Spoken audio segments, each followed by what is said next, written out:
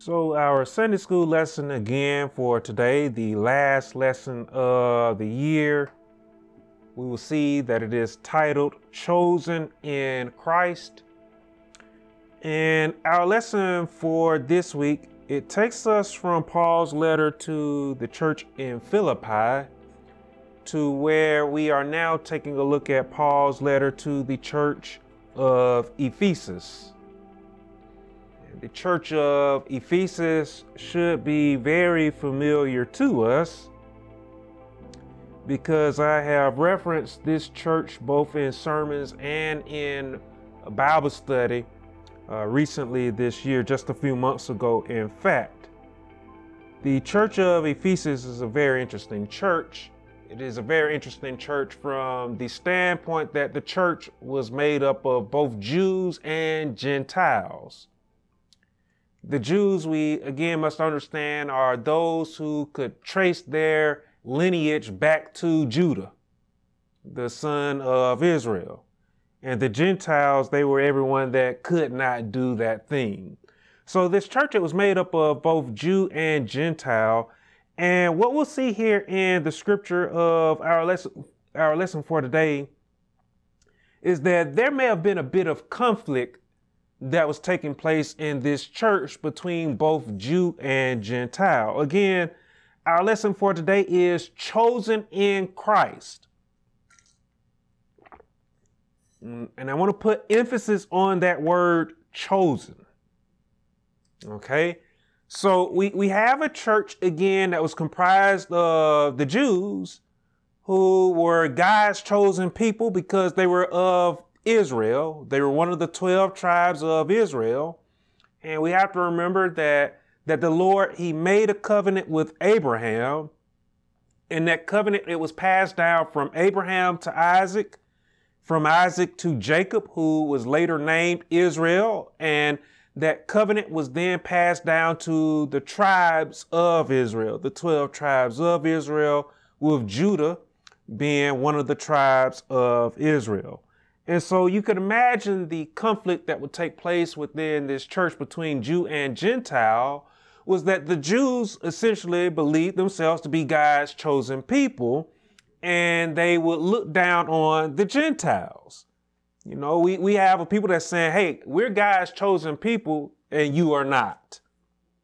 It's likely the conflict that was taking place within this church. And so we'll see here in our lesson for today that Paul, he essentially is going to be writing about who is God's chosen. Okay, he said that Jesus, that Jews was God's chosen people because that's who the covenant was made with. It was made with Abraham initially, right? Mm-hmm. And then it was passed down, right, to Isaac. And then from Isaac, it was passed down to Jacob, who was later named Israel. So Israel, all right, be very clear about that. Israel is God's chosen people, all 12 tribes of Israel. But again, when we look back at the history of Israel, we know that there was a divide, right? We know that 10 tribes, they moved and they became the northern kingdom after Solomon's death, all right? During the reigns of David and Solomon, Israel, all 12 tribes were joined together as a people. But after their death, 10 tribes, they moved to the north. And then a couple of tribes, they stayed down in the south. With the south, those tribes primarily being Judah, the bigger tribe, and then Benjamin, the smallest of the tribes. The other tribes, they were to the north. The other tribes, the 10 tribes that was to the north, was known as Israel. And then the ones that was to the south was essentially known as Judah, became the Jews, right? Now right. And then over time, the Levites, they came down from the northern kingdom because of the wickedness of the north, all right? So that's what occurred over time. And then again, as history would have it, we know that the northern kingdom was conquered by the Assyrians. We know that the southern kingdom was conquered by the Babylonians. The northern kingdom, they never really fully came back. Their blood was intermingled with Gentiles and they became the Samaritans. And we know that those who were exiled to Babylon, that they eventually returned from the Babylonian exile to be in the land of Judea, in Jerusalem, right? And Jesus was eventually born, okay? But the Jews, again, they held on to that old tradition, all right? And so they saw themselves as God's chosen people. And so, again, we have a conflict, like I said, that was brewing within that church between essentially those who were Jews, who were of the blood of Israel, and then the Gentile believer that was in the church as well, okay? And so that's essentially, like I said, it's a conflict over who is God's chosen people. That's something that still actually happens in the world today. We have a lot of people in the world today that convert over to Judaism. They desire to be a Jew because they are of the belief that it makes them special in the eyes of God to be a Jew. All right. But Paul, he speaks here again, chosen in Christ is the title of our lesson. So Paul, he has to essentially calm down what could have potentially been a conflict within this church to speak on who is it that is God's chosen. All right. Chosen in Christ. So we'll see there in the opening verse of our lesson there in the 3rd verse where Paul, he said, "Blessed be the God and Father of our Lord Jesus Christ, who has blessed us with every spiritual blessing in the heavenly places in Christ." So Paul, he praises God for, if you notice there, he praises God for how he has already blessed us. Okay. Look at the wording there in the scripture. He said, "Blessed be the God and Father of our Lord Jesus Christ, who has blessed." So we would look at that and we would see, we would think that he's talking about past blessings. But I want you to understand that Paul is essentially saying that we are already blessed. Okay. We were blessed yesterday, right? God blessed us yesterday. But he also he's blessed us right now, this very moment, right? And I want you to understand that the blessings that we will receive in the future, that they are already given to us as well. The Lord has blessed us this very moment, but we may not be able to perceive that blessing. We may not be able to understand that blessing. That blessing, it may not have been revealed to us. Okay. Notice there as well, he said, who has blessed us with every spiritual blessing in the heavenly places in Christ. There are a lot of people that live saying, I hope that I go to heaven one day.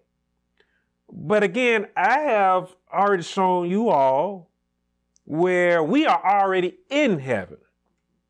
That has actually already been revealed to us in the book of Revelation. When we take a look at the 21st chapter of the book of Revelation, John said that he saw the new heaven coming down, right? He said, old things passed away, behold, everything has become new, right?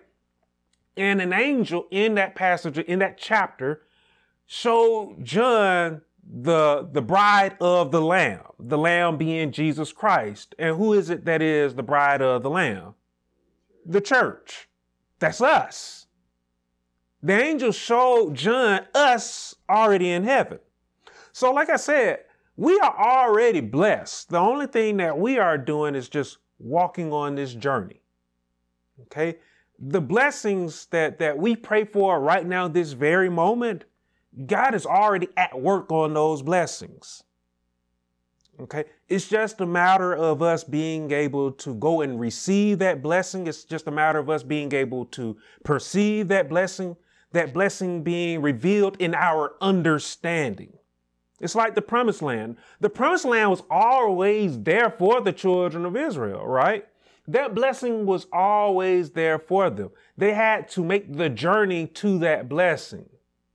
That's why you've heard me say this before as well this year, that the blessings aren't going to always just come to us, right? They're not going to always just pop up right there for us. on this journey, we literally are on a journey to where we have to go and take possession of our blessings at times on this journey. We have to do that as Israel did. Israel had to journey to the promised land, right? Then when they got there, they had to actually cross over the Jordan. They had to go in and take possession of the promised land. They had to go in and take possession of the blessing. Okay, that's, again, we are already blessed today, but, we have to go, and at times we have to work. We have to move towards that blessing. Okay, that blessing, it may take time for it to be revealed to us. Okay, so that was the opening there, essentially, of Paul's message here. Now we start to dig. Go ahead. And what he had said, he had blessed us, so that was letting him know right then that it wasn't just the Jews, it was the Gentiles. Right. He's talking to the church. Yep. Exactly. Good point there. He's not talking just to the Jews. He's a Jew. Okay. But that church, again, like I said, is made up of both Jew and Gentile. And so when he's saying us, he's talking about believers, sincere believers, all of those who genuinely believe in Christ in their hearts. That's who Paul is talking to, brothers and sisters in Christ. He says us there because he's a fellow brother in Christ. Okay. So we'll see there in the 4th verse. Let's take the 4th through the 6th verse there, because this all touches on the same thought here. So we'll see there in the 4th verse that Paul said, just as he chose us, again, there's that word us there. He said, just as he chose us in him before the foundation of the world, that we should be holy and without blame before him in love. We'll see there in the 5th verse, the scripture, Paul says, having predestined us to adoption as sons by Jesus Christ to himself, according to the good pleasure of his will. And then the 6th verse says, to the praise of the glory of his grace, by which he made us accepted in the beloved. So again, chosen in Christ. That's the title of our lesson there. Now, Paul, he brings up a word here that I want to discuss here for a moment. He said, having predestined. What does that word mean to you? What are your thoughts on predestination? That it was did beforehand. Did beforehand. Did In the beginning. Good answer. Okay. Predestination, that's something that has been predetermined. It talks about destiny. It talks about fate, your fate, our fate, right? So the thought of predestination, I believe, is honestly misunderstood in a manner of speaking, because it raises questions quite a bit for many. To where some will say, for example, like Judas Iscariot, some will wonder whether or not it was his fate to betray Jesus. And so a lot of people, when they start to think about predestination, fate, right? Some believe that they don't have the chance to go to heaven. They believe that they're fated not to go to heaven. Whereas some believe that they are fated to go to heaven. Okay. When we start talking about fate and again, your future, there are many people that when predestination, that topic comes up, what you are destined to do, they believe that it takes away their free will, that it takes away their choice. And this is why many don't come to the Lord. They won't turn to the Lord because they believe that they don't have free will, that they don't have freedom of choice to be able to choose and make decisions for themselves, which again, as you have heard me say again this year, that's a rather interesting statement to make, considering that God gave us free will. Without the Lord, we wouldn't have free will. God is the one that gave us free will. We have the ability to choose because God made us in his image and in his likeness. So we are born with free will, the freedom of choice. That's something that we are all born with. So when Paul speaks about predestination here, it also brings up the thought of who is it that has been chosen? Who is it that has been called by the Lord, right? And so we know that from studying. You know that because you've heard me teach on this thought before. Like I said, I preached on this earlier this year as well. But again, many take that thought of many are called, but they try to be exclusive with it. Like being called by God is an exclusive club to be in. Okay. Over in the 8th chapter of Romans, let's turn over to the 8th chapter of Romans for a moment here, because Paul, he spoke on this over in the 8th chapter of Romans. And when you get there, I want you to take a look at, we'll take a look at the 29th and the 30th verse there in the 8th chapter of Romans. Because again, there's this thought that only a select few have been chosen by the Lord. And so over in the 8th chapter of Romans, you have that. In the 29th and the 30th verse, we'll see that Paul, he wrote to the church that was in Rome. He said, for whom he foreknew, that's talking about the Lord, he also predestined to be conformed to the image of his son, that he might be the firstborn among many brethren. Then it says there in the 30th verse, moreover, whom he predestined, these he also called. Whom he called, these he also justified. And whom he justified, these he also glorified. And so, again, Paul doesn't necessarily answer the question of who is it that has been called there. He just speaks about the predestination that God has predestined, that God has set forth for people to be conformed, Paul said there, to the image of his son. So he's talking about God the Father, all right, has set forth, he predestined that some, all right, be conformed to the image of his son. But again, who is it that has been called? For us to answer that question as to who is it that has been called, we need to take a look at what Jesus said to Nicodemus. So if we take a look at the 3rd chapter of John's Gospel and the 16th verse, we see a familiar verse that many, even those who are outside of the church, know what John 3:16 says. What is it that is said in the 3rd chapter of John's Gospel and the 16th verse? For God so loved the world that he gave his only begotten Son, that whosoever believes in him should not perish, but have everlasting life. So who is it that Jesus, I want you to understand that those are Jesus's words, not my words. Okay, those are Jesus's words.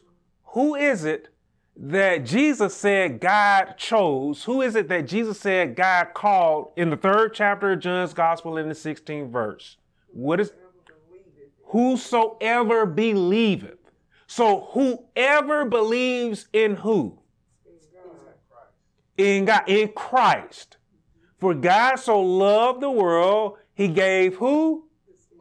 His only begotten Son, that whoever or whosoever believes in the only begotten Son will not perish, but have everlasting life. So, again, who is it that God chose? He chose, did he not choose the world? He chose the world and all who believe. So again, the invitation that is found in the 3rd chapter of John's Gospel in the 16th verse, that verse that me and Unc, we always tell y'all, that's really all that anybody ever needs is the 3rd chapter of John's Gospel in the 16th verse. Jesus himself made it clear that it wasn't just Israel that God chose. Okay? To break it down to, again, what was taking place in the church of Ephesus with the Jews and the Gentiles, it wasn't just the Jews that God chose. Yes, they were initially chosen by the Lord. Israel, the 12 tribes, they were initially chosen by the Lord. When you take a look at the book of Exodus, when Moses and the children of Israel reached Mount Sinai, the Lord said to Moses that he desired to give his law to the children of Israel. And the children of Israel said yes after hearing the word of God. They said, yes, we will be obedient. Yes, this covenant, it sounds good. Again, they were chosen by the Lord, but Israel, they disobeyed. And it wasn't just at Mount Sinai where they made the calf of gold and they disobeyed. They rebelled against God when they initially were in the wilderness of Paran and could have crossed over into the promised land. They said, nope, don't want to do it. They listened to the word of those 10 spies, right? Then that generation passed away. They crossed over to Jordan. They was able to take the promised land under the leadership of Joshua. We went over that again this year as well, right? But again, like I said at the start, y'all weren't here for this. We talked about the divided kingdoms. We know that the northern kingdom, the southern kingdom were conquered. Okay. So again, they were conquered because Israel, they forsook the Lord. They lived in disobedience. They rejected God. Jesus was there in the flesh. Some followed him, but many rejected him. Okay. And so again, the word of God was opened up to everyone. Had the children of Israel been obedient to the law, they would have become a nation that was holy. They would have been like priests. They would have set the example for the world to follow. They would have essentially been what the church is supposed to be today. We are supposed to be stewards of the Lord. That means that we are supposed to be representatives of the Lord. So had Israel been obedient, they would have been, again, representatives of the Lord, an example for the world to follow in order to become holy and righteous. But they were unable to fulfill the law. And so Jesus was given. Okay. And he told Nicodemus that whoever believes in him will not perish, that God loved not just Israel, but that God loved the world. Therefore, everyone was chosen by the Lord. But Jesus, he said in the parable of the wedding feast, he said that familiar statement, many are called, but few are chosen. And that statement is one that has been so misunderstood. And because it's been so misunderstood, it's been misconstrued. Does anybody know what that statement means? Many are called, but few are chosen.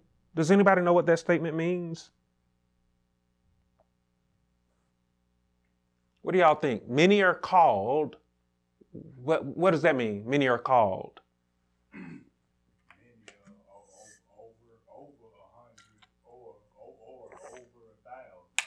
Well, I mean, think about what we just said from the 3rd chapter of John's Gospel in the 16th verse. What does it mean that many are called? That everyone is called by God. Everyone is called by God. Again, we know this because God loved the world, right? But then to tie in, few are chosen. What does that mean? Did God only choose a few? How could that be possible, right? Because we said that he loved the world. He gave the world his only begotten son, which would mean that he called the world. But how is only a few chosen? What does that mean? You raise your hand. Only those that believe. You said not everybody believes. See, God, essentially, he picked up the phone, right? And, today, I don't know if people still send out mass text messages. They used to do it. Me and my brother was joking about this on Christmas. They used to do it years ago, back in the MySpace years. Y'all don't know what that is, but that was back in like 2006 or so. They would send. We broke away from doing that because we have social media now, and so you can just hop on Facebook or on Instagram or Twitter or whatever and just say, "Hey, Merry Christmas," and everybody that want to respond, they can respond, right? But God, he picked up the phone, he called out to the world. He gave the world his only begotten son, his word, okay? That's what John said in the first chapter of John's gospel, the first verse. We went over this in our Sunday school lesson for Christmas, right? The word was made flesh. Initially, God gave his word on stone tablets to Israel, right? But again, the word was made flesh, okay? Dwelt among his people and called out, all right? Jesus, he shared a word with the world. Y'all know what that word is, right? That we are sinners that need to live in repentance, okay? But John said only a few received him. That's what he said in the first chapter of John's gospel. So Jesus said a word. He called out to the world to repent, all right? He rebuked the world. The Lord still rebukes the world today, but only a few are heeding his rebuke and living in repentance. Only a few are doing that. So many are called, the world is called, but only a few answered the call. Okay? So I want to be very clear about this. God chose everybody. Okay? He chose everybody, but everybody does not choose him. That's what that statement actually means. Okay? And the parable of the wedding feast, which you can find in the 22nd chapter of Matthew's gospel, it speaks to that. Because at the wedding feast, the hall was filled with some wearing the proper garments. But then the master that was at the wedding feast, which was representative of the Lord, noticed that somebody wasn't dressed properly. And so that somebody that wasn't dressed properly was kicked out of the wedding feast. Many are called, but few are chosen. Many are called by the Lord. The world was called by God, but only a few of us have answered that call. And so that's the point that Paul makes there in the 29th verse there. He said, for whom he foreknew, he also predestined to be conformed to the image of his son. We have to remember that God created man in his image and in his likeness. He didn't create us to be sinners. As I said back in March, God created mankind with the intent of dwelling with mankind. We had glory. We were created in glory. We lost that glory when we sinned in the garden. Okay? But again, the Lord put it in place, his only begotten son, in place so that we can regain what was lost, right? So that we can dwell with him. So again, that was the predestined part there, all right? Said he predestined us to be conformed to the image of his son, that he might be the firstborn among many brethren. And again, there in the 30th verse, he said, moreover, whom he predestined, these he also called, whom he called, these he also justified, and whom he justified, these he also glorified. He's talking about there, Paul is talking about believers there, okay? And again, y'all weren't here for this, but I talked about what was possibly taking place within the church of Ephesus. May have been a conflict between the Jews and the Gentiles, where the Jews that were in that church were likely looking down on the Gentiles because they were God's chosen people. And so the message that Paul has shared so far in the 28th verse through the 30th verse there is that all people were chosen by God. Okay? He wanted to make it very clear that all people were chosen by the Lord. Jesus, he said it himself in the 10th chapter of John's gospel and the 16th verse. He said that there were other sheep of the fold that he needed to go and to receive. He said that to Jews. The other sheep that Jesus was talking about were Gentiles. And Jesus said that he would be the shepherd over one flock, not two flocks. Jesus didn't say that he would be the shepherd over the Jews and the Gentiles separately, set apart. He said that the Jew and the Gentile would be together in one fold, that he would be the shepherd over that fold, that one flock. Okay? So Jew and Gentile, we are one. Okay? And like I said, there are many people today in the world who convert over to Judaism. All right. And I want to be clear that I'm not talking bad about anyone, but there are many people that do it because they believe that it makes them more special in God's eyes. God doesn't have favorites. Okay. He's not a biased God. All right. James said it himself. The Lord is without partiality. Okay. So, if you are a Jew, that's fine. If you are a Gentile, it's fine. So long as you are of faith. If you are of faith, you will not perish. You will have everlasting life. Okay.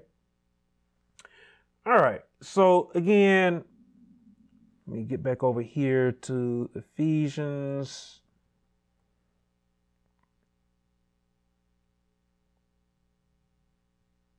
All right. And we had made it down to the 6th verse, right? All right. So we'll see there in the 7th verse. We'll see there that Paul, he said to those who are of that church, he said, in him we have redemption through his blood. All right. The him that he's talking about there is Christ. All right. We just went over this as well. He said, in him, in Christ, we have redemption through his blood, the forgiveness of sins according to the riches of his grace. We'll see there in the 8th verse that Paul, he continued on, he said, which he made to abound toward us. Okay, there's that word again, us. The us there again, I want you to understand, is speaking to both Jew and Gentile. He's talking to the sincere believers. He's talking to and about all believers. Okay, which he made abound toward us in all wisdom and prudence. All people have the opportunity to be redeemed. Okay, I want to be very clear about this. All people have the opportunity to be redeemed, no matter your walk of life. If you have faith in the only begotten Son, his shed blood will redeem you. Okay? So again, John 3:16 tells us, whosoever or whoever believes in him will not perish, but have everlasting life. It didn't just say white people. It didn't just say black people. It didn't just say Mexicans, Asians. It didn't just say Jew. Okay? It said whosoever. Okay? No matter your race, no matter your culture, okay, you can be redeemed. We'll see there as we continue on there.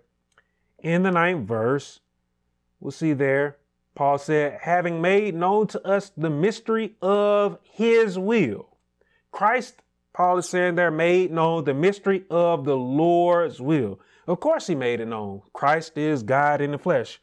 Does anybody know what the will of God is? It has been revealed to us. Do you know what the will of God is? I've spoken on this before. What is the will of the Lord?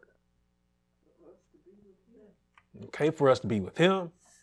All right. Any other thoughts? What is the will of the Lord?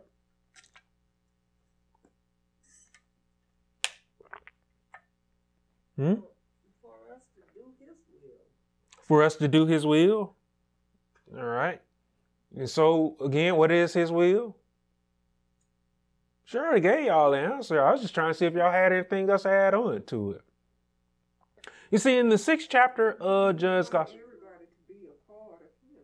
he wanted everybody to be a part of him. Somebody turn over to the 6th chapter of John's Gospel in the 40th verse. So I want to show that this is based on sound doctrine, what the will of the Lord is. And I want you to understand that these words are according to Christ himself, God in the flesh. The 6th chapter of John's Gospel and the 40th verse.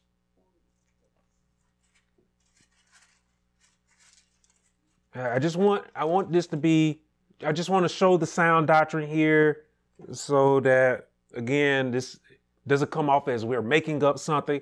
This is Christ speaking, okay? And Christ, again, is God in the flesh. What does it say in the 6th chapter of John's Gospel and the 40th verse?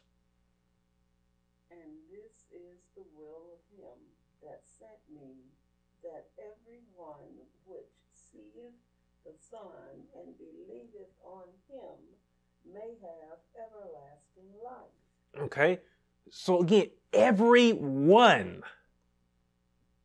Okay, again, the title of our lesson is Chosen in Christ. We're talking about God's chosen. God's chosen, to be very clear here, yes, Israel was Abraham, Isaac, Jacob, Israel, the 12 tribes of Israel. Yes, they're God's chosen people. But guess who else is God's chosen people? Everyone. Specifically, those who choose to believe in him. Okay? If you are of faith, all right, you are a treasure in God's eyes. Don't ever let someone tell you otherwise. Okay? All right. So again, we'll see there in the 10th verse said that in the dispensation of the fullness of the times, he might gather together in one all things in Christ. That goes back to what I referenced. Okay. That goes back to what I referenced from the 10th chapter of John's Gospel. Everyone, Jew and Gentile, is going to be together. All right, those who are of sincere faith. Okay. And then he said there in the 11th verse, he said, in him also we have obtained an inheritance, being predestined. Again, there goes that word. And to be predestination, we said, was what? What is predestination all about? Being chosen, being formed beforehand, being determined that what was going to be beforehand. Okay, well, something being predetermined. Okay, God's will has always been this. Okay, this inheritance that we see here. Okay, he said in him we also have obtained an inheritance, being predestined according to the purpose of him who works all things according to the counsel of his will. All right, what is the inheritance that we have attained? Eternal salvation. Eternal life. Okay, that is what has been predetermined for us. Again, like I said, and I'm not sure if you all were here for this, but in the 1st chapter of Genesis, the 26th verse, the Lord, when he created mankind, he created us in his image and in his likeness. We were created in glory. Okay. We were already at the start holy and righteous, but that was lost due to sin. Okay. So the Lord again created us for the purpose of dwelling with us.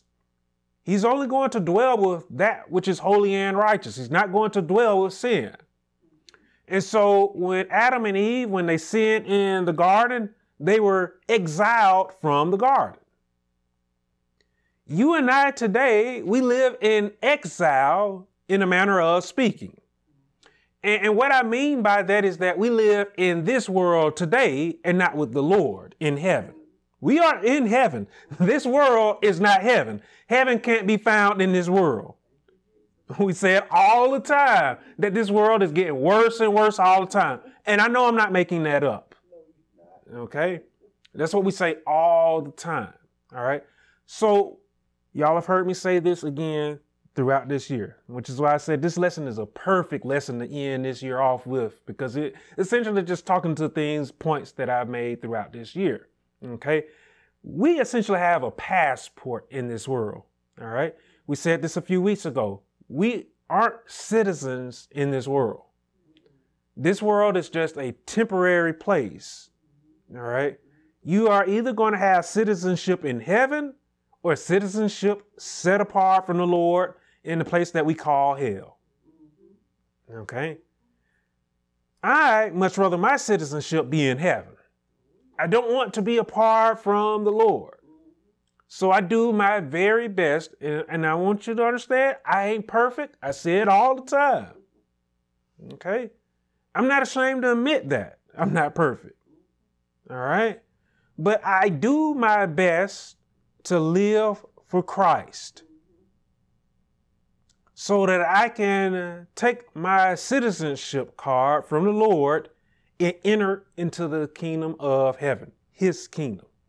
That's where I want my license, my citizenship card to be at when all things are said and done. So in him also we have obtained an inheritance of the kingdom of heaven. We have been chosen and called to be saved by the Lord, right? That was predetermined by the Lord. When Adam and Eve sinned in the garden, the Lord didn't just simply let it go. He told the serpent right there, the serpent being the devil, that he would be defeated. His head would be bruised. And again, we know that it was Christ that did that when he died on the cross and shed his blood for us. He became our propitiation, our atonement offering, right? And through his death and through his resurrection, through the receiving of the Holy Spirit, our salvation, it is sealed. Okay? And our salvation will lead us back to obtaining that holiness and righteousness, that glory that we were created in. Okay, y'all following along with me? So when we talk about that inheritance, that's what it's all about. It ain't just about the kingdom of heaven. It's about us obtaining that holiness and that righteousness. Putting on that body that is incorruptible, Paul said. That glorious body. I don't know about all of you, but I can't wait to shed this body of mine. You know, my kidneys tried to take me out years ago. And thankfully, because of medicine and the Lord again being with me, I was able to get that transplant a couple of years ago, and I'm able to stand before all of you, and I don't have to go on dialysis every day. Okay? But again, I can't wait to put off this body. I love this body of mine. It has brought me a long way. You know, it endures, you know, but this body eventually it will fade away. The same will be said for all of you as well. We don't know when our clock will run out. And that's a very sad thing to say, that, you know, unfortunately, we're getting older and older.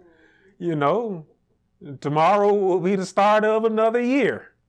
You know, Andrew, he already done crossed over into 40. And when the next year come in, I'll be sitting there knocking on the door of it. My last year of the 30s. You know, me and my brother, we was talking about this a while ago, that when we were little, it seemed like time was so slow, you know. We would always be looking forward to Christmas, and it would seem like the closer and closer and closer we would get to Christmas, it seemed like, you know, time would slow down. But we was talking about how now that we have gotten older, time goes by so fast. Christmas, it just in a blink of an eye, you know. We're in December today, and I promise you, December next year, if we're blessed to still be able to be here on December 31st of 2024, we'll be remembering this moment like it was yesterday. And we were saying, me and my brother was saying that, you know, the older and older it gets, time goes by quicker because we can sense the clock is ticking on us. And we know that unfortunately, the end is coming closer and closer and closer as we're doing nothing but working our way towards that end. But as sad as life coming to an end, physical life coming to an end will be, spiritual life will just only be beginning. That spiritual life is eternal. And the Lord has said that he has predestined us for greatness. I don't know if y'all remember me preaching the sermon, To Be Great. Okay. but we are predestined to be great. And to be great, I'm not talking about obtaining the riches of this world. I'm talking about attaining the inheritance of heaven that God has for us. So this year, we strove towards the kingdom of heaven, right? Next year, let us continue to strive towards the kingdom of heaven. Okay? And so we'll see there that Paul, he said there in closing there in the 14th verse, it said, in him you also trusted after you heard the word of truth, the gospel of your salvation, in whom also having believed you were sealed with the Holy Spirit of promise. I just mentioned that. Okay. Salvation, we know, cannot be lost. Yes, we are going to go before the judgment seat of Christ, as Paul wrote of in the 3rd chapter of 1 Corinthians. When we go before the judgment seat of Christ, we will come under the fire of the judgment seat of the judgment of Christ, I should say. Okay. And y'all may recall me speaking on this scripture as well this year, that our works are going to be judged by the Lord, good or bad. When you are of sincere faith and your salvation has been sealed, you are going to be saved. Okay. You will be rewarded with the kingdom of heaven. Those whose works are not consumed by the fire, they will receive an extra reward. Those whose works may be consumed by the fire will purify them and they will be saved. Nobody who is of sincere faith is going to be booted and kicked out of heaven. Okay? Your salvation, it has been sealed. And so he said there in the 14th verse, who is the guarantee of our inheritance until the redemption of the purchased possession, to the praise of his glory. So again, the point of this message that Paul was sharing to the church of Ephesus was essentially to bring the Jews and the Gentiles that was in that church together. Because again, like I said, they're not saying that all the Jews in the church was doing this. It may have just been a few that was in the church that was doing this. But it was likely a conflict between Jew and the Gentile in that church, with the Jews looking down on the Gentiles, with the Jews saying, hey, we are more special because we are the chosen people. And yes, they are the chosen people of the Lord. But to be clear, everyone is the chosen people of the Lord. And you all become special when, again, we are all of sincere faith in the Lord. Okay? So Jew or Gentile, Paul said it don't matter. All right. You are saved through faith. All right. So that is our lesson for today, chosen in Christ. That is the last lesson of the quarter. I feel like many people, they need to be attentive, especially to this word, and especially within the church as well, because, there are many church-going folk. All right, church-going folk. I want y'all to hear me on that like to look down on other people in their walk of life. They believe that because they got up and they sat down in a chair in front of the church and they profess, hey, I'm gonna walk by faith. They profess, hey, I believe in Christ. They believe that makes them more special than anybody else. When the fact of the matter is that anybody can come up and sit in front of the church and say, hey, I believe. Okay? It's another thing to then actually walk by faith. There's a difference between the professed believer and the sincere believer. Okay? And so there are many people today, like I said, there are many people who get looked down on, made to feel like they can't have a part in heaven because they may be a sinner. But again, Jesus said that all can come to him. Whosoever believes in him can have their sins washed away. So nobody should ever feel like they aren't worthy of salvation, when the fact of the matter is that God has said that all people are worthy of salvation. Okay? So that's something that we should keep in mind. Never look down on anybody. All right? Y'all have heard me say that time and time again. We as believers, we are to be lowly, we are to be humble, and we are to uplift all people that are around us. Thanks for watching this week's Sunday school lesson. I hope that you enjoyed this lesson. I hope that you'll share this lesson with someone somewhere. Now, if you haven't done so already, I ask all of you to follow our channel. Be sure that you follow this channel so that you don't miss a Sunday school lesson, so that you don't miss a Bible study, so that you don't miss a sermon or a food for thought. Be sure that you are following this channel today.